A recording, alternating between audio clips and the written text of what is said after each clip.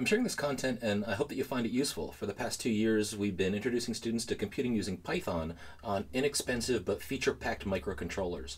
And that's because too often learning to program involves less than inspiring problems like find the prime number or Fibonacci sequences. And a traditional Python Learn to Code class tends to be really text-based, while students really benefit from experiencing something more tangible.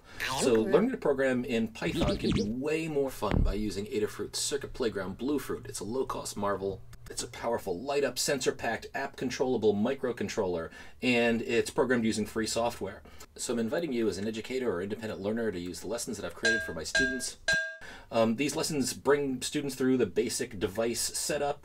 They cover core concepts such as variables, lists, conditionals, loops, and functions. Lessons also introduce topics such as working with built-in buttons, touch sensing, light sensing, motion sensing using the accelerometer and plotter, and more. Many of these topics have animations to make course concepts easier to understand, and there are challenge exercises to extend learning through fun projects like Paint the Rainbow, Who Moved My Stuff Alarm, the fridge alarm, the drum machine with Eurobeats. And there are additional lessons on music reactive lights. Let's see, are you working? Woo!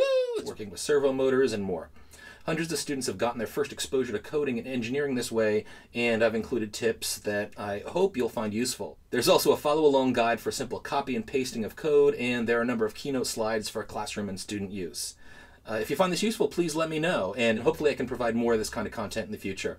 I look forward to your feedback. Thanks for watching.